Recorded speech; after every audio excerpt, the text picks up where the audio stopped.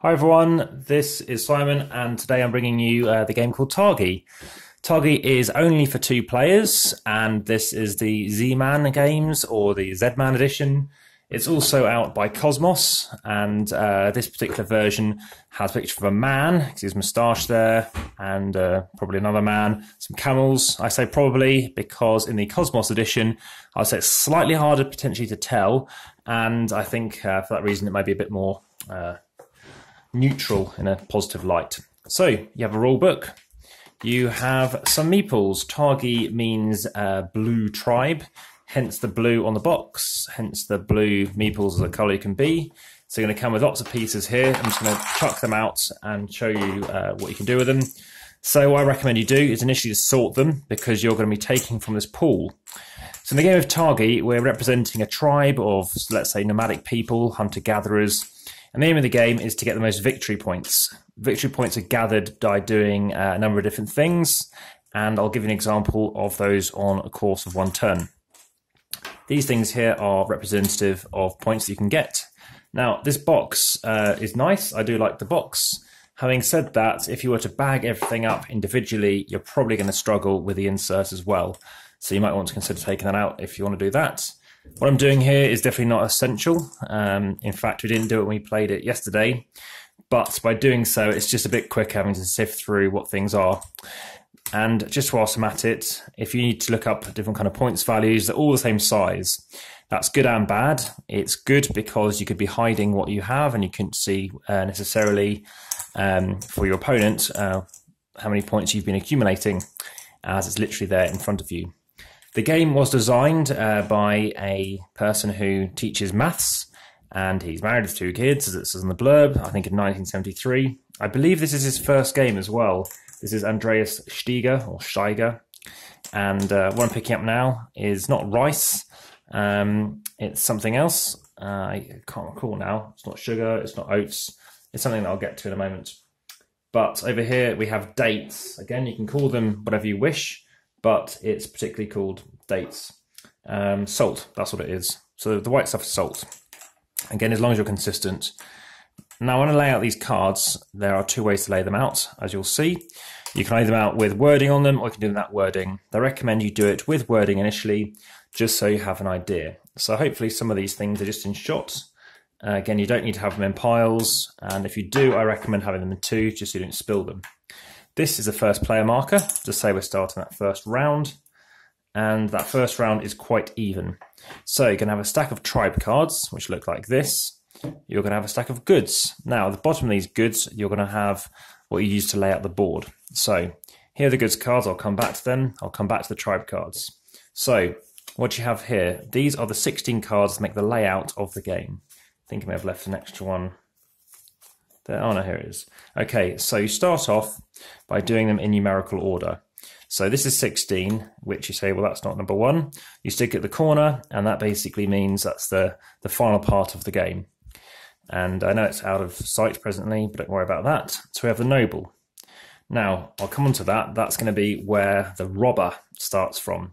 The robber is a kind of a time marker. This is what I talked about. Dates on the front, 1 date on the back. We're using it with the text side up. We go on to the next card. So that's card 3 there. And then I think we believe we start going down. Now, as you can see, we've gone from the water, let's say the oasis, down into, say, the forest. We're going further into the forest, and now we're reaching the mountains. Maybe pepper is more common in the mountains, I don't know. These raid cards. We have Fata Morgana. We have the silversmith. Pepper. Another raid card. The caravan. The travel expedition, and 1 salt. So if you look, you'll see there's 2 pepper, there's 2 salt, the different things of each type out there. So that's how you lay out every single game. Now, you don't have to lay them out this way up, like I say, for that first game, and then you can consider swapping them. I think iconography, especially with so much text to see on camera, might be a preferential way of doing it. So you then shuffle and deal out these tribe cards. Tribe cards go in the corners or the One's touching the edge, shall I say, actually, like a star, you might say. Then the goods cards go in everywhere else. So this goes something like this. Then the first player can play somebody out. And I'll explain why and how someone thinks about where they want to play something. Now the game clicks in terms of why they'll realise it's such a good game in a moment. But we're going to have player 2 over here with their 3 tribesmen or tribespeople. And player 1, the other side of this line, where we'll have player 1. So I mentioned Mr. Robber. He starts over there. And so the game ends when one of 2 things happening. At the end of the rounds, once I've placed out stuff, once it's been placed out, we've resolved stuff, the robber moves across one space. When it gets all the way to just reaching here, that's the final round. Now they move one space, and and then we've done our stuff. And then there's another one on this space. You've got to start paying stuff. You've got to pay a good or 1 victory point. Here it's 2 goods or a victory point. Here it's 3 goods or 2 victory points. So what this means is basically there's some guy, some highwayman, let's call it, who's after something. So we've got to make sure we're always able to feed or provide something to this robber. And then as soon as you've done that, you then move it on. Now, what the robber does is it prevents you from doing an action on that card.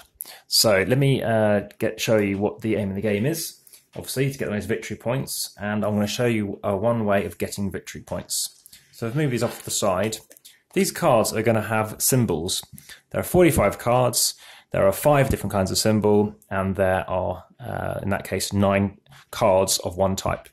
In a 2-player game, both people could achieve what I'm about to show you. If you're able to pay for its cost, which I'll come on to, you can place that card down. Now, you could play a different one, but what you want to do is probably play on a different row, like down here. So there'll be a bit more space, and the idea is to have at most 3 rows and 4 columns. If you have a row which is 4 across, and they are all the same symbols, so you've got 4 palm trees, you're going to score 4 victory points.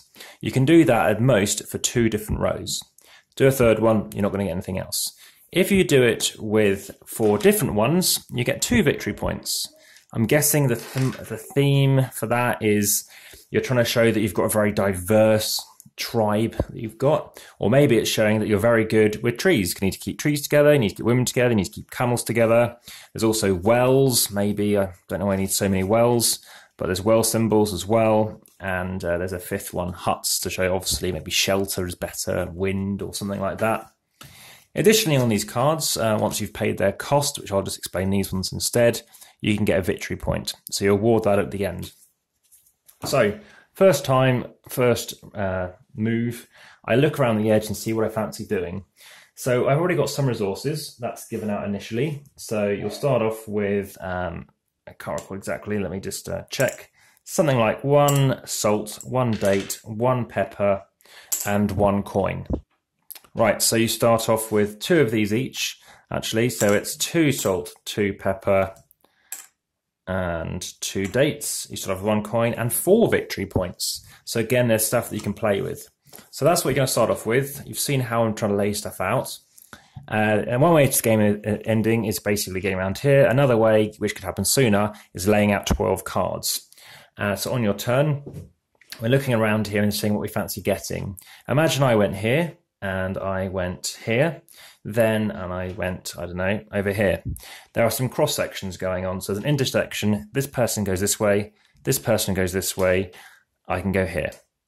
Where are the other intersections? Well, coming this way, that's an intersection. Sometimes it's 2. Sometimes you could have a different number of intersections. But in this example, I've used up all of my complements. What you then do is resolve what you've landed on. So I'll do white in a moment just to show you how the interaction happens. But white would have chucked their stuff out. So let's just go blomp, blomp, blomp. So what could happen here is you're not going to get an extra 1. You'd probably have to go there. Let's do that. So blue, say, goes first as the start player. And what happens here is you then take 1 salt. You take a pepper and dates. And then you take more pepper and salt and another pepper. Now, you can't have more than 10 goods at the end of the round, apart from if it's gold and victory points. So we've got 4, 5, 6, 7, 8, 9. It's fine. We've also got more dates. So we've gone heavy on getting some stuff.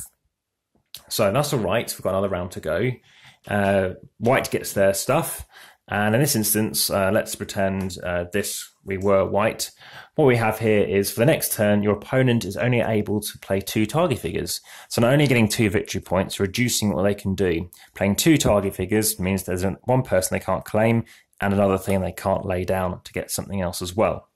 So in this instance, you pay what you have. So you pay 2 pepper, you pay a date, you pay some salt, and you've got that card. You can play that card straight in front of you. You've now got a hut. You can now start working towards maybe 4 huts or 4 different things. There are 4 cards in play, so there's another hut that they're probably going to be after. They could go for a well, they could go for a camel. Maybe I can go for a camel. On my next turn, it's going to be, I've resolved that. I've taken all this stuff. And they've taken theirs. So blue goes first. You then mark what's been taken. So if this was taken, or we know this one was taken, that. You check the backs, and suddenly you replace them. Now you place them face down once blue's done theirs, and then you do white, so you can't see what they're about to get. So once the other turn has been done, they get flipped, and the robber moves on. Now the robber means you can't place where the robber is. So it's white's turn. So now I'm going to show you how the interaction happens. So before I just showed you an overview. So now white goes, all right, I'm going to go for a date because they're thinking of going for, well, there's no dates in play. They're going to try and go for this hut here. So they go for this tribal expansion. I'll explain that in a moment. Now blue really wants to go for this, pay 1 fewer good to play an additional camel rider card. It's great to go for early on because then they can pick up this later on. But they cannot go opposite where white is. So immediately like, darn it, I'll have to go here instead and try and get it this way. Now, why is that? Because they can't go here, they can't go here. If you go to this location, you may move one of your tribe markers from any central card to another unoccupied central card. But what white could then do is go this, and it can't do that because it's here. So already, blue's guaranteed to get that card. White might go here. I'll explain why in a moment. It's a noble, and then blue's turn, and I don't know, it can't go to these edge cards, which makes sense because of how it interacts. It goes for the silversmith. So imagine again, this is now blue's stuff. Every 2 goods, so it charges 2 dates, you can chuck them in and get 1 victory point. So it could help it towards the end of the game. It's one way of getting victory points. You could then spend 4 identical things. Again, hand limit of 10. So it's handy just to thin your hand out a bit and get 3 victory points, or 1 gold, got a gold to get 2 victory points, or 2 gold to get 4 victory points. You can only do it once per turn. So anyway, blue goes there, let's do it randomly and end up trying to get this thing. And perhaps it can't afford it. Imagine we've already spent that gold somewhere. So again, we're chucking out white, we're chucking out whatever's left. Blue uses this thing to go here, white had already picked here and here. So imagine blue can't afford this, it hasn't got a gold coin, then suddenly it takes into its hand. This means you could play it on your next turn. So this particular one is very interesting, but if you can play it on your next turn, so it's paying those 3 things on your next turn, suddenly blue's got incentives to want to get some money, want to get certain things to ensure it can do it. White might recall what those things are and try and stop them. But it's blue's turn going next first, so it should be easier for blue to be able to do this. Then it can play the card down. And now you can pay 1 extra good of any one of the kinds to play the card from your hand without using the noble action. So normally, if you've got a card in your hand, you can't pick up any other cards. You basically lost this card, it's been discarded. So it's encouraging you to play down your cards. So normally, to play down a card that's now in your hand, you've got to go over here. It's like saying, I want to do this, sir, and basically asking permission. So if you've got a card in your hand, because you couldn't play it straight away, you have to go here. Funnily enough, this particular card allows you to just to spend an extra resource to do the same thing. It has to be one of these ones, so you could spend an extra pepper. If I had this one, so I couldn't afford to pay this one, then I'd have to go here. I must go there to play down this card. So next turn, white knows blue really wants to go here, otherwise it's stuck. So that's something to consider. So as the game continues, you're looking to accrue stuff. New cards all get flipped over, so you want to keep an eye to make sure you've got a supply of all kinds of stuff. Just some other cards in play. We've talked about most of these other ones. The trader is similar to the silversmith. You can trade 3 identical goods for 1 gold, or 2 identical goods for 1 other good of your choice. I didn't choose the bottom of those 2 options in the last game. Money's very tight. I think there's only a couple of money cards in the game, and there's only 2 plus the 1 in display. The Caravan, great card to use. Reveal the top card from the goods deck and illustrate on the card, and you get it. I was lucky. I've got lots of 2s when I did it. This one's quite obvious. You can pick what you want. The tribal expansion is very good as well. It lets you blindly pick a tribe card, and if you can do it, if you can pay its cost, you can play it straight down. If not, you take it into your hand. But remember, the hand limit is only ever 1 card. But that's Targi.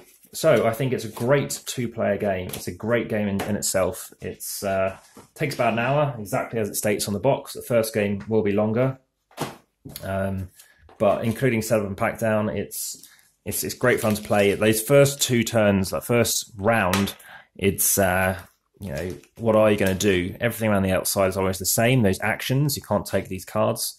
But what's stuck in the middle is like, all right, I see one lake card, or I see 2 of these. I think I'm going to try and focus on these, but your opponent takes 1, so then you take 1 to try and stop them getting a set.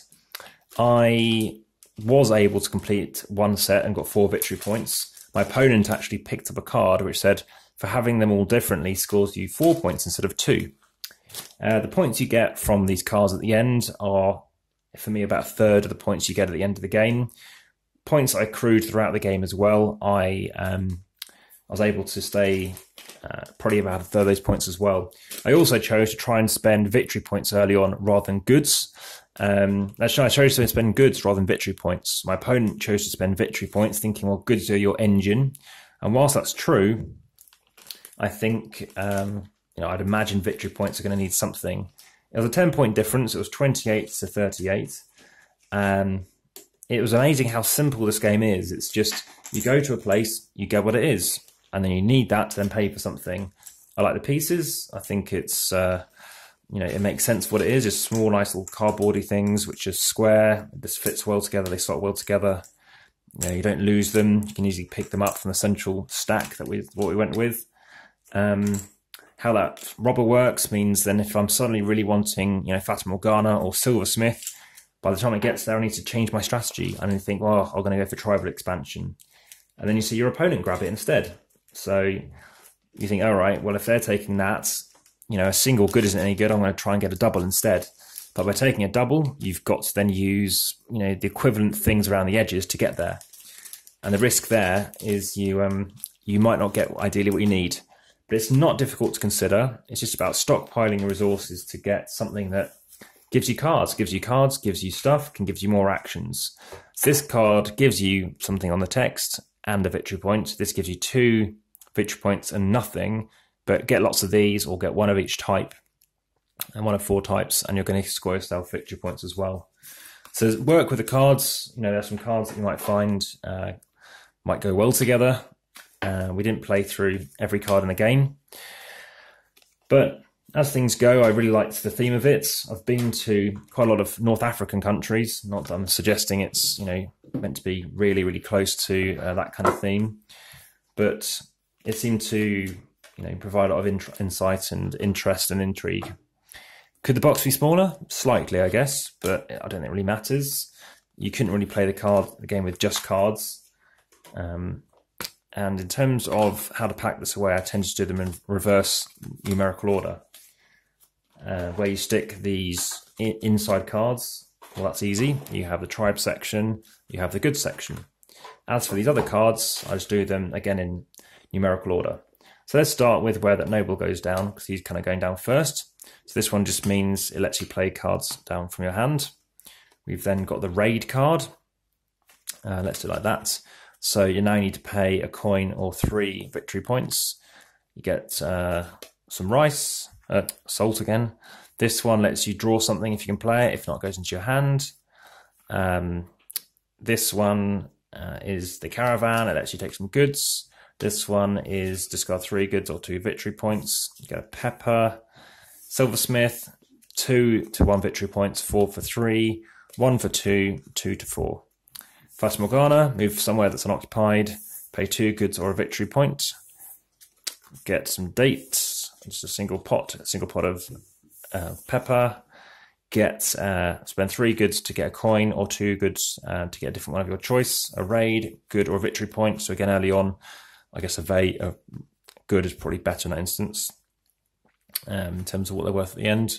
Some more salt, and I think it's probably that way up. And finally, 1 times 1 dates. That is Targi. It's amazing how he thought this up, I think, in my opinion. I don't think they will need to go in here either. I'm going to chuck out some bits loose.